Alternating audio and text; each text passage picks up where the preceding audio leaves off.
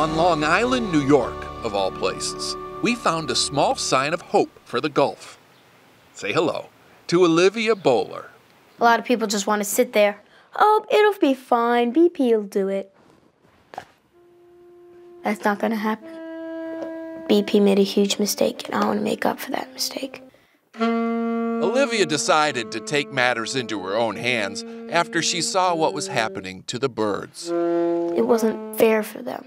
They didn't do anything wrong. She wrote this letter to the Audubon Society, saying, I am a decent drawer, and I was wondering if I could sell some bird paintings and give the profits to your organization. I will do all in my strength to earn money. Signed, Olivia, 11 years old and willing to help. And when a child says 11 years old and willing to help, how can I as a parent not support that? How could I as an American not support that? And how can we as a TV network not support that? So over the weekend, CBS News flew Olivia and her family to the Gulf Coast to help her get out her message that we don't have to be hopeless bystanders in this tragedy, and to show why it matters so much to her. There's oil on the feather. Early in her life, she has always loved birds.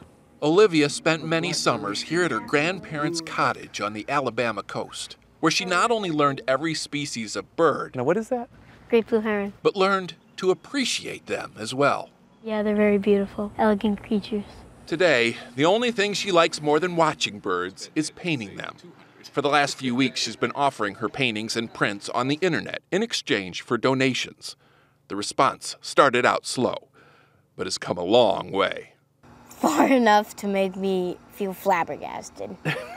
Donations now total about $100,000. Somehow she's hit a chord that somebody is still trying, that she hasn't given up hope. The Audubon Society plans to use the money for animal rescue and to establish new bird habitat in the Gulf.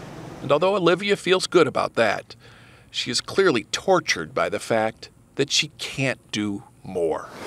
See? Just as we were leaving, she found another oily feather. This is not fair. A lot of artists paint from the heart. That's not fair. This one, though, paints from a broken one. We will not give up. Look how far we've come so far. Steve Hartman, CBS News. I know. Orange Beach, Alabama.